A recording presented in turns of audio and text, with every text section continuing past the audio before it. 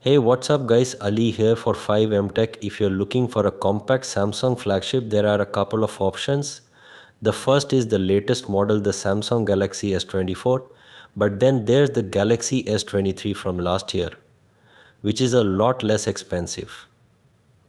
Are the S24's advantages of the S23 worth the spending extra cash on? Let's put the two phone head to head and find out.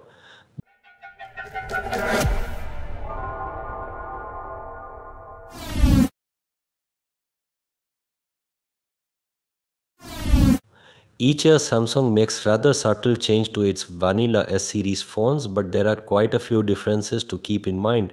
When it comes to looks, the S23 and the S24 are almost identical.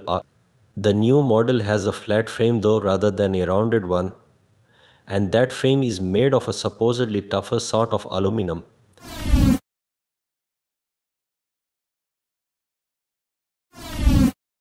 The S24 also has a slightly larger screen. It's a 6.2-inch OLED with a 1080p resolution and a 120Hz refresh rate. The S23's display, on the other hand, measures at 6.1 inch.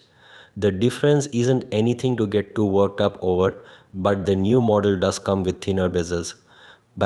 The brightness has been upgraded a bit too. With the brightness boost in auto mode, we measured a maximum of around 1400 nits on the new model versus 1200 nits on the previous one. Otherwise, both displays have the same great quality. You get the same good sharpness and contrast and HDR10 plus video support on either phone.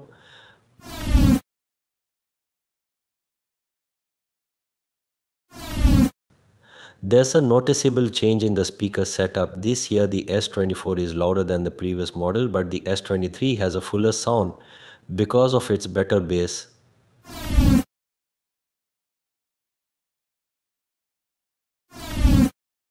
You get the same software experience on both phones. Samsung's latest One UI 6. This year's S series phones launched with Samsung's new AI software features, including live translation circle to search and advanced photo editing. But these features have also rolled out to the S23 via software update.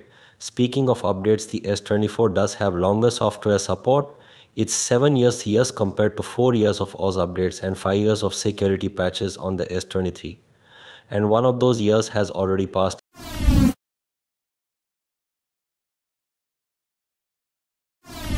Of course, being the newer phone, the S24 has the more advanced chipset depending on the market. The phone comes with a Snapdragon 8 Gen 3 or an Exynos 2400. The Galaxy S23, on the other hand, always comes with a Snapdragon 8 Gen 2. Last year's flagship silicon, no matter which variant of the S24 you're using, there's a nice bump in performance over the previous model.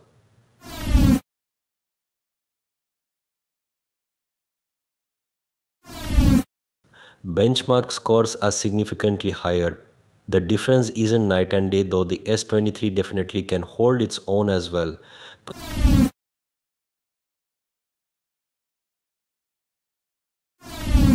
There is a larger battery capacity on the new model, 4000 mAh versus 3900 mAh. The S24 earns a higher active use score thanks to its longer video playback time.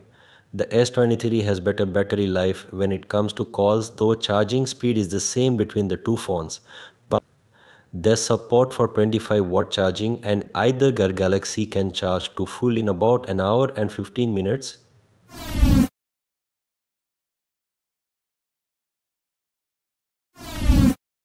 On to the cameras, which are identical on either phone. There's a 50 megapixel main camera, a 10 megapixel 3 times zoom, and a 12 megapixel ultra wide camera, and a 12 megapixel selfie camera.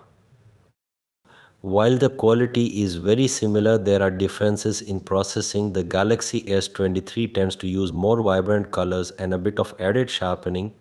The Galaxy S24, on the other hand, goes for a more natural and warmer look.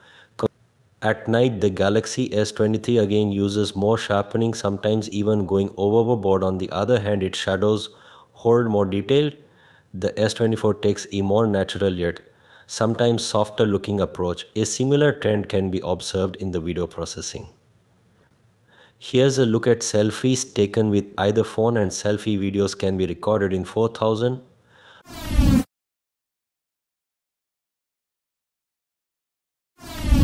So there you have it, this year's compact Samsung flagship versus last year's with the S24. You get a slightly larger and brighter display, louder speakers, and a more powerful chipset. The battery life is better when playing back videos. The camera processing has a more natural look and you get longer software support. The S23 on the other hand has nicer sounding speakers, its battery life is better for calls. The camera processing is sharper and more vibrant, and the phone is up to $200 less expensive than the S24.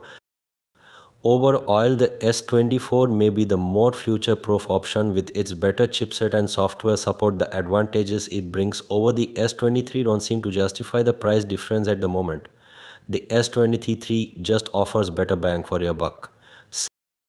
Thanks for watching, and I'll see you on the next one.